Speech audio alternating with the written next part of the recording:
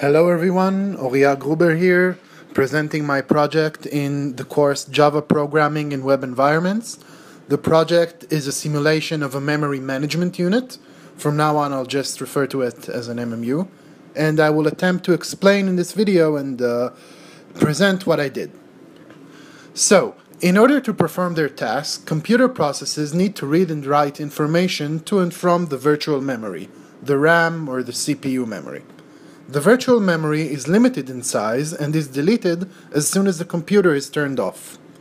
For these reasons, modern computers have physical memory as well. This is the hard drive or the hard disks, which is very cheap, so it is basically unlimited in size, and it is not deleted upon shutdown.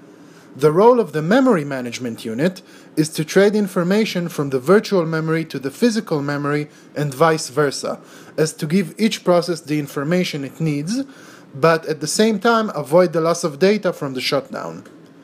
The architecture is fairly simple. A process requests a page from the memory management unit. The MMU then checks if the page is present in the virtual memory. If it is, then it returns it to the process.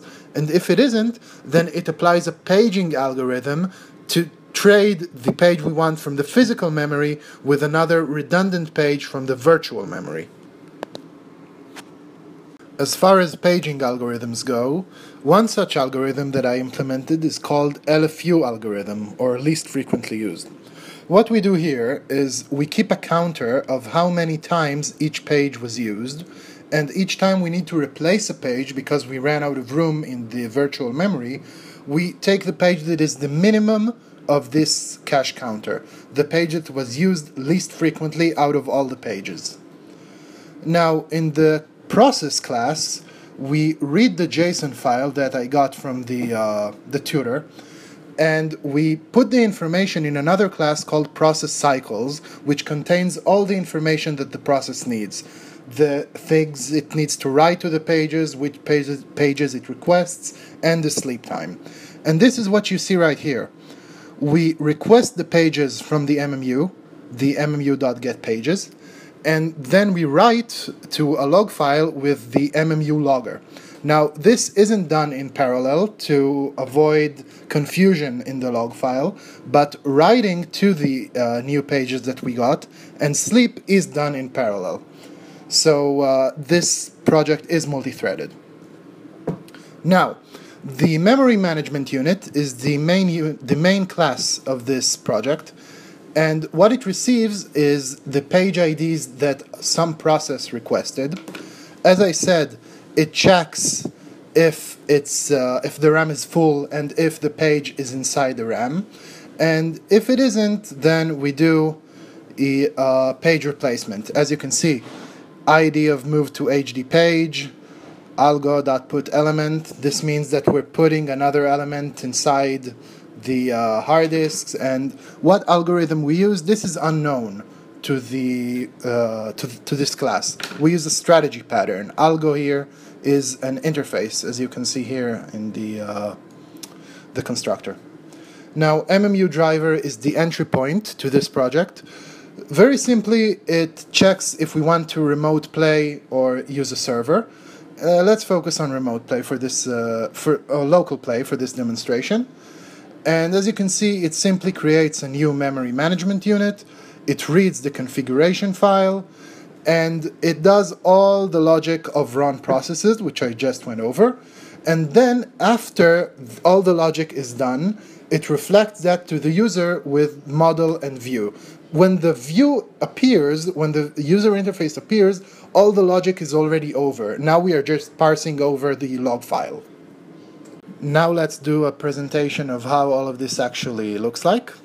Let's run the program.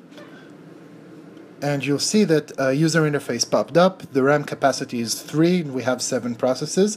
We are reflecting this log file. This is the log that we are reflecting. As you can see, it's the same thing. RAM capacity is 3, 7 processes. Let's hit play 3 times. We now reflected these 3 lines. Let's do it 2 more times.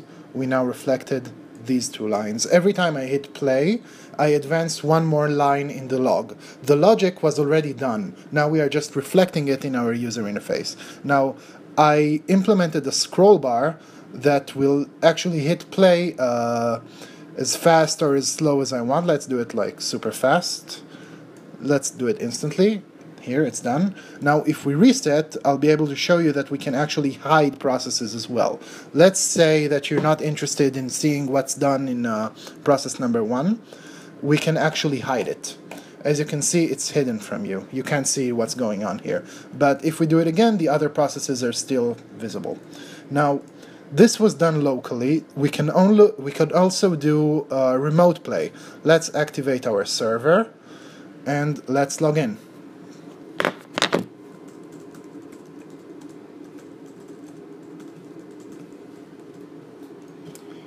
Here you go.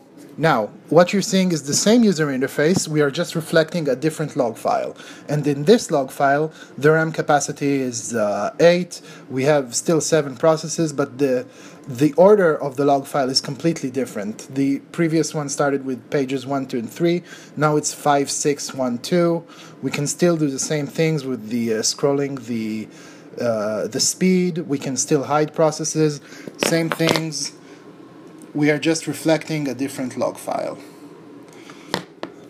I hope this was informative and that you enjoyed this presentation, and thank you very much.